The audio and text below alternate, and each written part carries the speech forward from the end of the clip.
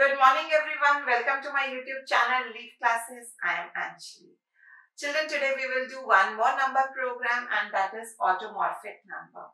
Children, you must be aware of that automorphic number is also known as circular number. So what is the definition of automorphic number? It is an integer whose square ends with the given integer, right? If you find the square value of that integer, then in the end, that integer should be present of that square, right children? Few examples of automorphic numbers are 0, 1, 5, 6, 25, 76, right children? Now if we take the square of 0 is 0, 1 is 1, 5, 25 like this. 0 is single digit number, and in this the square is also single digit, and that single digit is that number itself. Similarly, for 1, square of 1 is 1, and that is the number is ending with 1. 5, square of 5 is 25, and in the end 5 is present. Square of 6 is 36, in its square the last digit is 6. Square of 25, this is 2-digit number, its square is in 3-digit number, but how many digits are there in this number? 2. So last 2 digits are that number itself, right? Similarly, 76, square of 76 is 5776, and the last 2-digit numbers are 76. 376, the square is 1 for 1, 376, and the last 3 digits are that number itself, right? So I suppose the definition is clear to all of you. If it is a single digit number, we will check whether that last digit in the square is that number or not. If it is square, we'll check the last 2 digits. If it is 3-digit number, we'll check the last 3 digits number. Right children? Now how we will proceed for this? What logic we will use? First, what we have to do, we have to find the number of digits in the given integer. The integer which you are entering from the user, you have to find that integer is for how many digits? 1, 2, 3, 4, 5, right? Once you know how many digits are there, then after that what you have to do, you have to extract that many digits from the square of the number from the right side, right? And then you have to compare. So how this process will take place? Suppose let me take the example of 25. I will find the number of digits in this. Number of digits are 2. Then find the square value of this, that is 625. Now you find the last 2 digits, because here we have 2 digits number, right? So how you will be doing that? 625 modulus 100 will give you 25. So if it is 5 square is 25, modulus 10 will give you 5. If it is 1 4 1 376, then modulus 1000 will give you 376.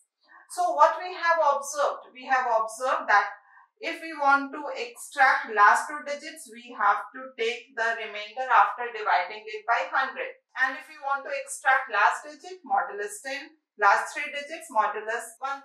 So how this we are calculating?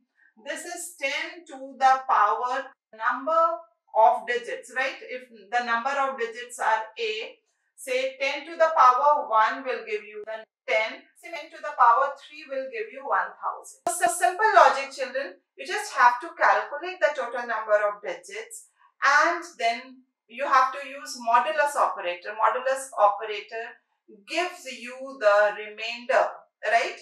Only the remainder. So let me explain you once again this modulus operator 625, and if I divide this number by 100, this is 600 and remainder is 25. So how you will get 625 modulus 100. Modulus sign gives you the remainder, right? Slash sign gives you the quotient, modulus sign gives you the remainder, right children? And calculating number of digits, we have to use the same concept that we have used in many programs. So let's start with the program. Every statement children I have written already for the program. For java.util.scanner, because we want to use next int function to input the value. Then class space class name. Children, always when you write the class name, it should be some relevant name, right? then main function, and then you create the object of the scanner class, input the value n equals to sc.nextInt, and then we will find the square of the number, that is n into n. Okay, and here I have taken one variable c equals to 0, in which we will count total how many digits are present in the number, and for that we will use this for loop. For int, I equals to n, I greater than 0, I equals to I/10, and in this loop only one statement I have written c++.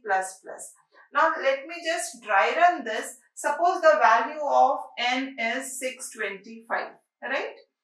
Then first time I equals to 625, yes, condition is true, it is greater than 0. It will come here, the value of c which was initially 0, now it will become +1, that is 1. Next time I equals to I/10. So next time what will be the value of I? 625/10. Slash operator gives you the quotient part. So here what will be the answer? 62. So 62 is greater than 0? Yes. So C++ it will become 1 plus 1, that is now it is 2. Next time when it will come here again, 62/10. 62/10 is what? Like this you can always solve. 6 is 60. So here it will give you 6 as quotient part, and here the value will be 2 plus 1 equals to 3, right? Next time when again we will try to give 6/10. 6/10, when you try to divide 6 by 10, 10 zeros are 0 and remainder is 6. So quotient part is 0 here, right? So 0 is greater than 0? No, condition becomes false, so it will not go into this loop. So what we have received in the value of c, that is 3, right? So using this loop we are calculating total how many digits are present in the number, right children? Now children, we have the number in n, square value in SQ, and total number of digits of n are in C variable. Now what we have to do? We have to extract last C digits, C number of digits from its square value, right? From the square value of the number. So what we have to do for that? We will take a variable, say last equals to. From which variable we want to extract? From SQ variable. And for this purpose, we will use modulus operator, and we will be using POW function. Children, POW function always returns double type value. So here I have taken int. Int of any double will give you only the integer part of that, right? So power value, what you want, comma c, 10 comma c. So if it is single digit number, we want 10 to the power 1. If it is 2-digit number, 10 to the power 2. If it is 3-digit number, 10 to the power 3. Let me explain you this. Suppose the number is 5. So its square value is 25 and the total number of digits in n are 1. So what we want to extract only last digit, only one digit from here. So 25 modulus 10 will give you 5. Suppose the number is 25 and its square value is 625, total number of digits in 25 are 2. So in that case what we want to extract the last two digits from 625. So modulus 100, right? So always children, by now I suppose all of you know modulus 10, modulus 100. So if 10 to the power 1 is there, you will get the last digit. If 10 to the power 2, you will get last 2 digits. 10 to the power 4, last 4 digits. Like that, right? So here we have got the last how many digits? C digits from the square of the number, right? Now we have to check whether the number is equal to last variable or not. In last what we have extracted? C digits from the last of its square. If this condition is true, then you will print System.out.println. It is automorphic number.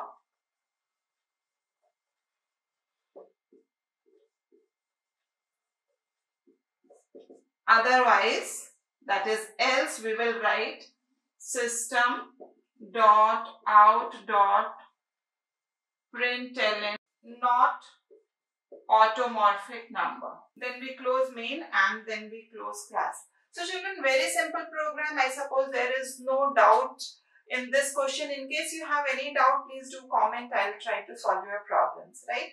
So today, this much only. And obviously, if you haven't subscribed the channel till now, please do subscribe and press the bell icon so that you get the notifications for all the videos and no important topic is missed by you. You may join us on our Telegram channel also. The link is there in the description box.